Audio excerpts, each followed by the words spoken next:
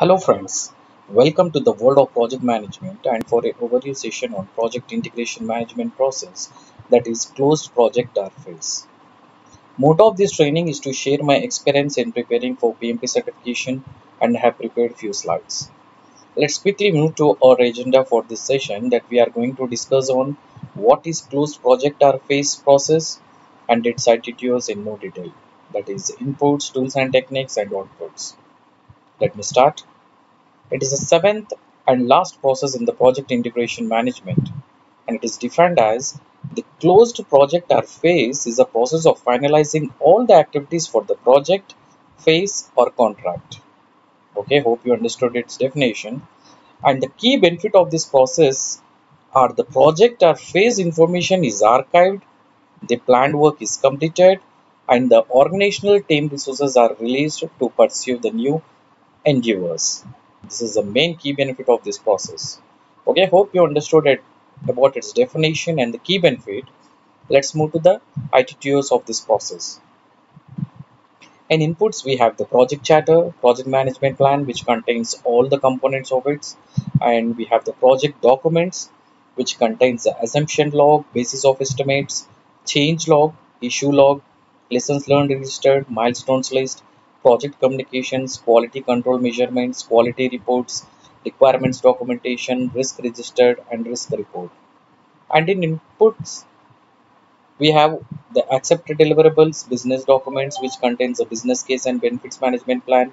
We have agreements, we have procurement documentation, and last we have organizational process assets. And coming to the tools and techniques, we have the expert judgment, the data analysis, which contains the document analysis, regression analysis, trend analysis, and various analysis, and also we have meetings. And coming to the outputs, we have the project document updates, which contains the lessons learned registered. We have final product service or result transition. We have final report, and last we have organizational process assets updates. This is just an overview of all the ITTOs. Let's discuss its inputs first in more detail. Let's start with first input, that is project charter. As I explained in my previous sessions also, the project charter documents the project success criteria, the approval requirements, and who will sign off on the project. Okay, hope you understood what is written in the project charter. And moving to the next input, we have project management plan, which contains all the components of it. That is, all components of the project management plan are an input to this process. Okay, hope you understood it. And coming to the next input, we have the project documents, as I said, which contains the assumption log, basis of estimates, change log, issue log, lessons learned registered, milestones list, project communications, quality control measurements, quality reports, requirements documentation, risk registered, and risk report. Let me explain one by one in detail. First, with assumption log. This input, the assumption log, has a record of all the assumptions and constraints that guided the technical specifications, estimates, schedule, and risk, etc. Okay, coming to the basis of estimates. This input, the basis of estimates, is mainly used to evaluate how the estimation of durations, cost, resources, and cost control compared to the actual results. Okay, hope you understood it. Coming to the change log. This input, the change log, contains the status of all the change requests throughout the project or phase. Okay, coming to the issue log. This input, the issue log, is used to check there is no open issues. Okay, moving to the lessons learned register. The lessons learned in the phase or project will be finalized before being entered into the lessons learned repository. Okay, coming to the milestones list. The input, the milestones list, shows the final dates on which the project milestones have been accomplished. Coming to project communications. The input, the project communications, include any and all the communications that have been created throughout the project. Okay, coming to the quality control measurements. The quality control measurements document the result of control quality activities and demonstrate the compliance with the quality requirements. Okay, Coming to quality reports. The quality reports. The information presented in the quality report may include all the quality assurance issues managed or escalated by the team, or the recommendations for improvement, or the summary of findings from the control quality process. Okay, hope you understood the quality reports. Moving to the requirements documentation. Mainly, this requirement documentation is used to demonstrate the compliance with the project scope. Okay, coming to the risk register. The risk register provides the information on risk that have been occurred throughout the project. Okay, coming to the risk report. The risk report provides the information on the risk status and is used to check that there are no open risk at the end of the project. Okay, hope you understood about this input, the project documents. Let's move to the next input. We have accepted deliverables. Mainly these accepted deliverables includes the approved product specifications, delivery receipts, and work performance documents. Okay. And coming to the next input, we have business documents which contains a business case, benefits management plan. Let me explain one by one. First with the business case. The business case documents the business need and the cost benefit analysis that justify the project. Okay. And coming to the benefits management plan. This benefit management plan outlines the target benefits of the project. Okay, hope you understood about the business documents. Let's move to the next input. We have agreements.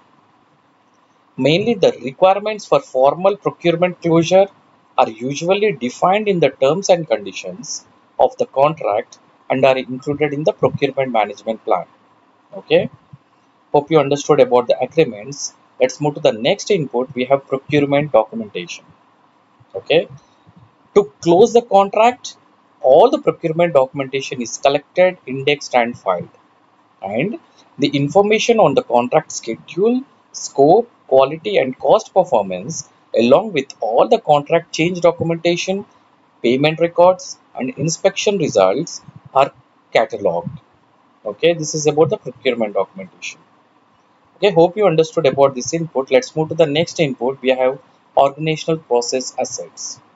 That includes the project or phase closure guidelines or requirements, or the configuration management knowledge based that contains the variations, the versions, and the baselines of all the official organizational policies, standards, procedures, and any other the project documents. Okay, this is about the organizational process assets input. Fine. Hope you understood about all the inputs of the close project or phase process. Let's move to the tools and techniques. First with the expert judgment. As I said in my previous sessions also, expertise should be considered here from individuals or groups with some specialized knowledge or training in few of the areas, such as the expertise should have knowledge on the management control or audit or legal or procurement and legislation and regulations. Okay, hope you understood about this technique, expert judgment. Let's move to the next technique. We have data analysis, which contains the document analysis, regression analysis, trend analysis, and variance analysis. Let me explain one by one. First with document analysis.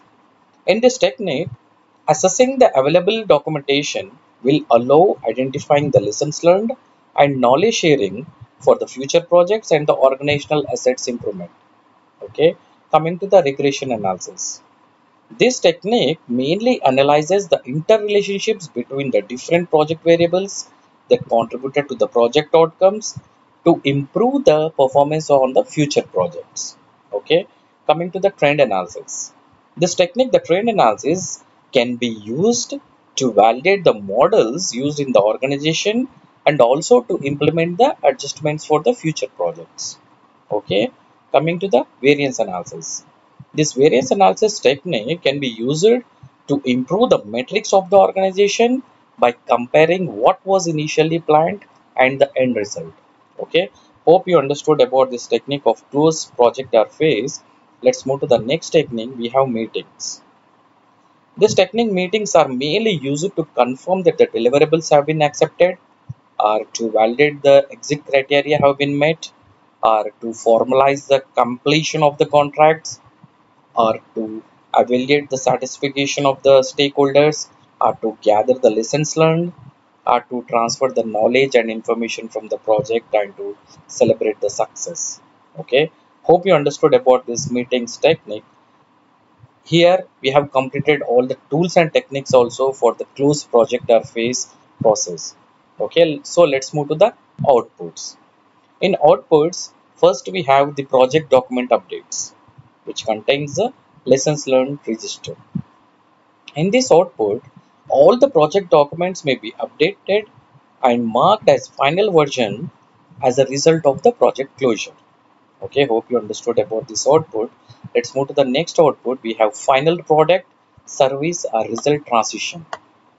In this, a product, service or result once delivered by the project may be handed over to the different group or organization that will operate, maintain and support it throughout the life cycle.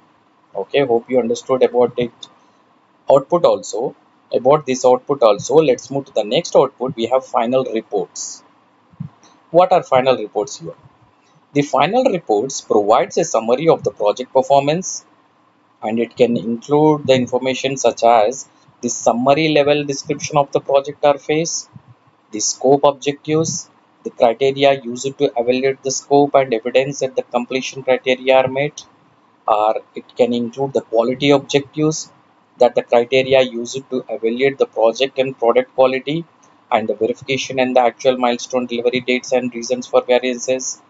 And it can also include the cost objectives, that includes accepted cost range, actual cost and reasons for any variances.